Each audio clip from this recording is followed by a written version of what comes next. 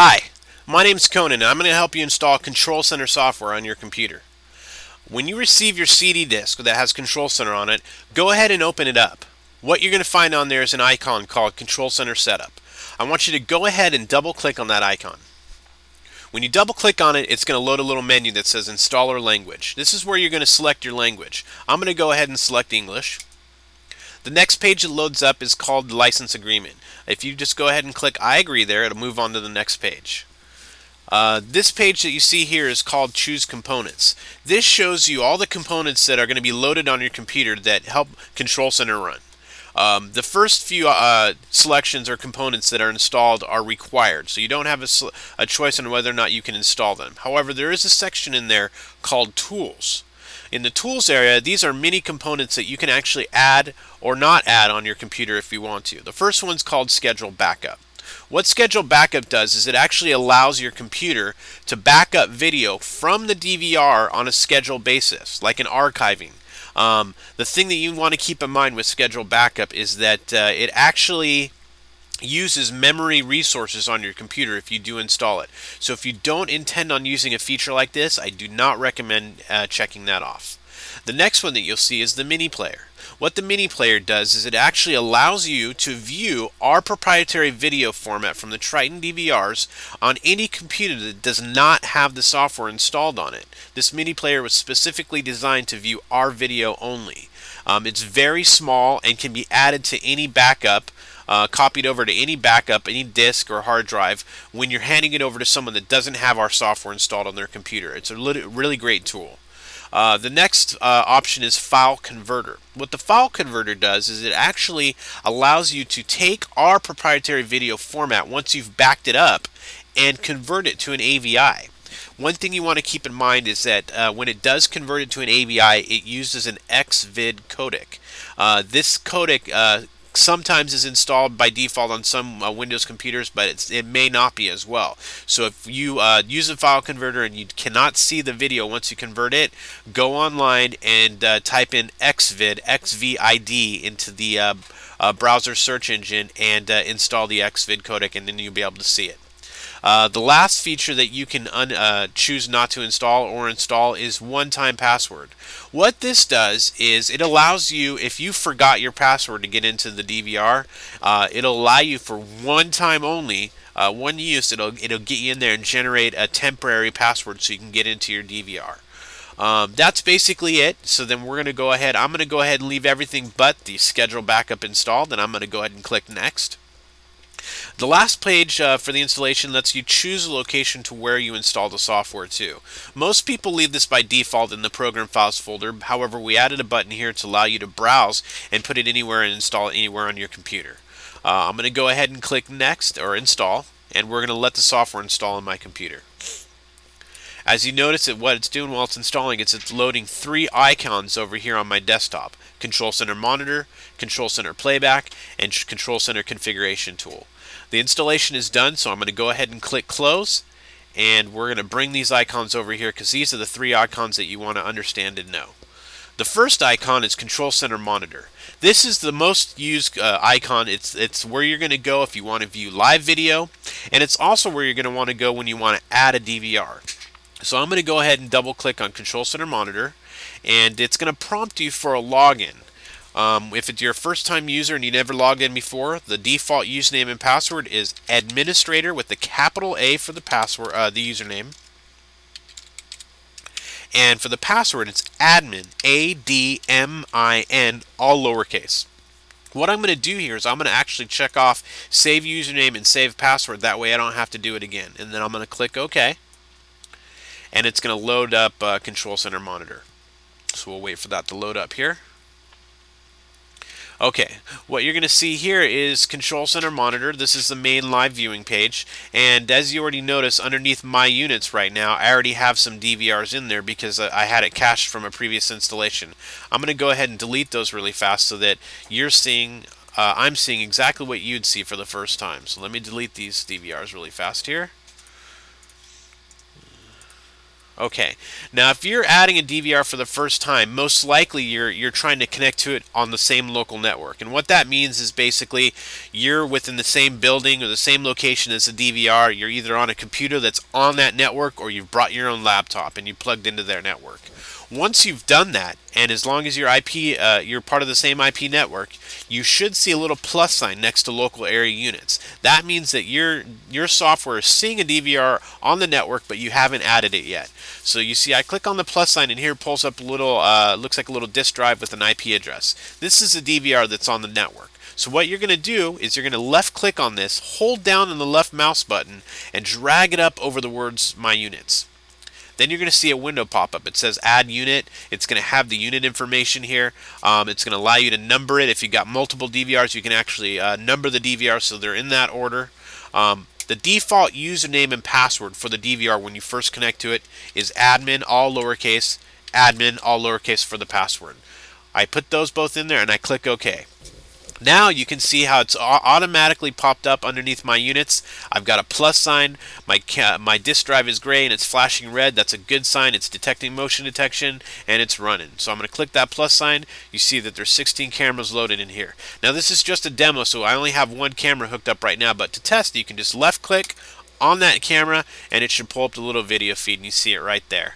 Now you can also left click on the disk drive and pull up all 16 cameras. But again, like I said, I only have one camera hooked up right now, so you're only going to see one camera. So I'm going to go ahead and close that out right there, and I'm going to show you some of the features in Control Center Monitor. Basically, everything's pretty redundant here. All the icons you see right here are the same features or options that you're going to see when you go through the menu tabs at the top.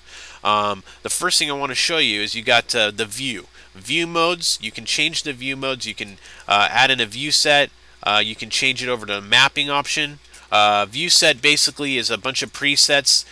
You can actually set up, if you've got multiple DVRs, you can view any combination of cameras from any DVRs and just click there and it'll pull up that same view every single time. Excuse me. The mapping mode, what this is you can actually import an image or create an image of a map.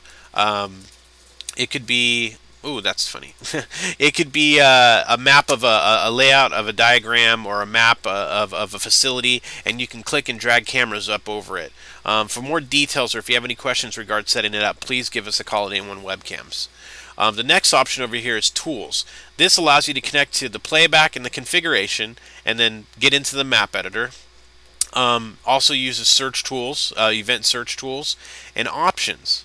Underneath options, if you click there, you're going to be able to go through the display, which is a whole bunch of features in here. You can change the viewer mode. You can use DirectX or take DirectX off. You can apply deinterlace. The color, you can change the color space mode, the bandwidth adjustment. You can also change the captions on what appears overlays the video, like the channel number, the time zone, all that, or you can take them off. You can also change the colors of the captions and also the size. It also allows you to display the unit name and the mapping options, do sequencing if you want to go from camera to camera switch over, and so forth.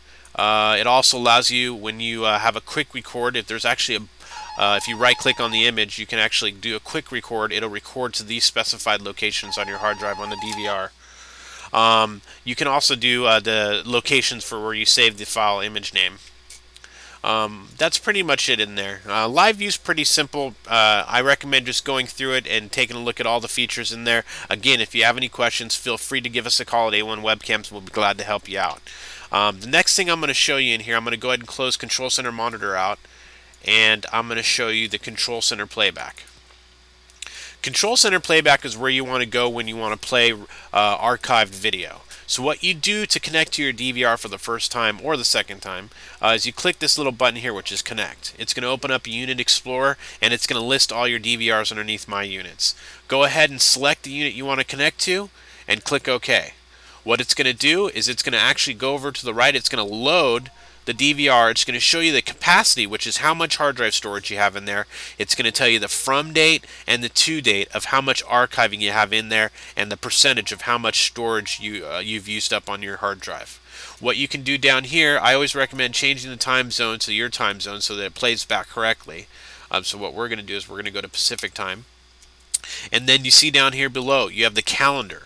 This calendar allows you, let's say if you, I mean right now I don't have that much on here because we just hooked up this DVR, but you can go back in this calendar and select whatever day you want to go back and play back. You select the day, you type in the time, and you click go. And that's pretty much it. And then it'll load and you can click the play button. Again, we just hooked up this DVR, so there's not much to view, but it would have gone back to that time. Right here, this ruler down below, this is your time bar. What this does is it shows you the time which is loaded. Right here you see it says 3H, which is the interval. That's how long the time is on the bottom ruler. So if I go here and change that to 10 minutes, this is going to be 10 minutes worth of video right here. If I change it to 24 hours, this is going to be a 24-hour time from here to here. 1 o'clock, 2 o'clock, 3 o'clock, 4 o'clock. So what you can do is you can actually, it's to help you go back and search. Because once you select the time and date and you load it, then you want to go and you want to do the fine tuning. So what you can do is, if you can see here, I can drag this little black bar here along this ruler and bring it to a specific time. So if I bring it over to 7 o'clock, it'll load 7 o'clock. Again, we just hooked up the DVR, so I'm only able to go back a few minutes. So let's change this back to 10 minutes. Let's say I want to go to 10:36. So this is 10:31 over here, 10:32, 10:33. I'm going to go 10:36, and I'm going to drag it over here. So now it's at 10:36. So it's loading, and I can double-click, view full screen. I can change the view modes depending on how many cameras you're playing back. Let's say I find something I want, so I click pause. And what you can do is you can actually go up here. There's a little magnifying glass, and you can actually do adjustments. You can adjust the brightness and the contrast, and you can zoom in and out and use features like that. If you use the save button, you click save here, you can actually save the caption. So what you do in here is you can type in test and include the name, the date, time, event info, click OK, and save it to my desktop. And what it's doing, let me minimize this, is here it is it's actually, I'm going to open it with a previewer here. What it actually did is it saved a little snapshot of the video file. So I'm going to close that out, and I'm going to go back into the software. Let's say that I want to do a backup. Okay, so I click this little save button here, and I go in here, and I select uncheck all, and I go to channel 1 because we have channel 1 hooked up. I want to back up from 1036 to 1037, and it splits it up into 750 megabyte files if it's that big, so that you can burn it onto different CDs. You can change that if it's DVDs. You can include the mini player. Remember that mini player that we talked about earlier, for so you can back it up and copy for people that don't have the software installed. And I can choose where I want to back it up. We'll call it test, and we'll save it, and we'll click start. Now it's backing up the video file right there, and it's done. And I'm going to go to my desktop, and you notice I have the mini player here, and I've got the video file. So then I copy both those onto a hard drive or onto a CD, and I give it to someone. When they get it, they'll have these two files. They double click on the mini player. It's going to load the mini player. Automatically it's going to ask you what video you want to open. I click that, I open it, and there we go. It's as simple as that, and it starts playing back the video in the mini player. And I'm going to go ahead and close that and open up playback again. And playback again, like the monitor, once you get used to it and you start using it, it's really easy to use. It's a little overwhelming looking at first, but after a while it's really user friendly. That's pretty much all there is to playback. It's very simple to use. Again, like I said with the monitor, if you have any questions while you're using it, feel free to give us a call at A1 Webcams. The last icon I want to go over with you is Control Center Configuration Tool. This is the icon you want to click on when you want to log into your DVR and configure your unit. So let's go ahead and double click on that. And I'm going to go ahead and select my unit, which is over here to the left. And you see it loads a list of stuff over here under System Settings that allow you to do configuration. First thing is System Settings. Shows you all your unit information, allows you to import, export firmware information, reboot it remotely, factory default settings, and even change the IP address. Camera settings, what this allows you to do is it allows you to go through each camera, label the camera name. When you label it here, it actually changes it in everybody's software. It's a universal change. And you can adjust the brightness, contrast, auto gain control, and other things like that. Time, date, when you first hook up the DVR, you want to adjust the time and date. This is actually done on the DVR as opposed to in the software. However, you can now, we've added a feature which allows you to change the time zone and sync it with an NTP server. Next feature is connectivity. This is where you're going to go in and confirm your IP settings. You're also going to configure the WRS, which is our registration server. One feature about our DVR that a lot of DVRs don't have is the ability to be able to connect to our server and sync up with it, so it always keeps track of the IP address of your DVR for instances where you have a dynamic IP address of your internet connection that's constantly changing. And if you have any questions, you can give us a call regarding that. You can go to option and change port numbers. If you don't want to use port 80, which is a default port number, you can configure it to any port number you want. Then you go into device. Basically, we've got the COM ports in here to allow you to do the text insertion, POS integration, and PTZ controls. Then you can go through each one of these, do the PTZ control configuration, the text configuration. We have 4 channels of audio on our L, and you can actually go in here and sync them with specific channels, each audio input, adjust the gain, and enable the recording on it. You can add multiple users in the DVR, which allows you to each user to have different abilities. Like, let's say the admin can do everything. You can create a different user that everybody logs in with when they're adding the DVR for the first time. It'll only allow them, let's say, to do live view, or it won't allow them to do playback. It will allow them to do PTZ control. You can actually go in there and give different rights to people. And here's a list of all those rights. You can just check them off for each user. IP filtering. Not many people use this. What this is this will allow or deny specific IPs from connecting to the DVRs if you're on a local network. You can go to the storage. The storage will list all your hard drives, how much storage is there, how much storage is used. Is the DVR bad? Is it in good condition? What's the temperature? It monitors a whole bunch of things, which is actually good for you. Miscellaneous. There's a feature where you can actually turn off the recording temporarily just by doing a check mark button. We have a system log in here which keeps track of everything that's going on with the DVR. Changes of hard drives, adding remote, configuration changes, bad user logins, all that type of stuff. This is where you're going to go in and configure the time.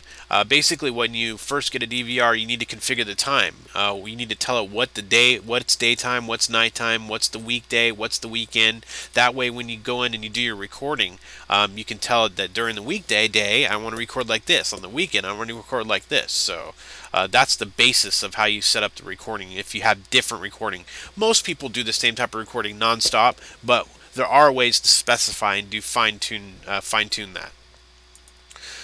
Events, motion detection. You can actually go in here and configure each motion camera. So right now, what you see is camera number 1 that we're in here, and you see a grid. You see a little red X's covering each little box in the grid. Right now it's set that if there's movement in any of those little boxes, it's going to be set to record.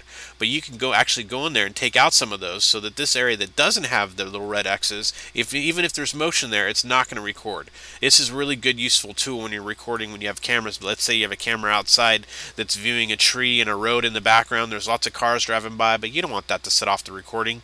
So you actually take that area out of the recording, and it basically eliminates a bunch of false alarms there. Since our DVR has multiple sensor inputs and relay outputs, this is just where you're going to configure the sensor inputs, whether they're normally open, normally closed, and then so that it can have a reaction, which is the next thing, and what it's going to do based on that normally open or normally closed. If you got the relays and the sensors, a little bit more of an advanced feature. If you plan on using those, please give us a call to confirm and have us help you out with that. Next feature is system alarm. You can actually have the DVR notify you if there is something goes wrong, like a hard drive failure, hard drive's almost full, fan failure, password failure, registration failure, a whole bunch of features. If you check those off and then go down here and check off how you want the alarming methods, let's say I check off all these right here, and I want to be notified if any of these things happen. Well, I'll go down here and I check off send email. So now if any of these things happen, it's going to send an email to me and let me know. And I'm going to go ahead and uncheck those for right now. But then I'm going to show you the next thing. It's going to tell you the recipient email and the sender email. You just need to make sure to type a real email address in both the recipient and the sender, and how often you want it to send it, and it'll start sending emails based on those alarms. The last thing I want to show you is a recording. Basically, you can set up specific individual recording for each channel. And if you look at channel 1, right now we're recording 4 frames per second at the highest quality, which is Q5, out of a 1 through 5, at half resolution. Alarm recording is off, so I'm not recording on motion. And I'm doing this for the weekday day, the weekday night, the weekend day, and the weekend night. So non-stop, the same way, all the way through, all day long, all week long. You can go in here, let's say you want to do a quick way to do this. You can go in here and apply to current channel, all schedule zones, or apply to all channels. If you click this button, every channel is going to record that same way. And there's multiple options. You can change the frame rates, you can change the quality, you can change the resolution on each channel. It's pretty easy to set up. If you have any questions, again, give us a call. That's pretty much it for the configuration. If you guys have any more questions, let us know. But that's the basics of how to install and use Control Center for the first time.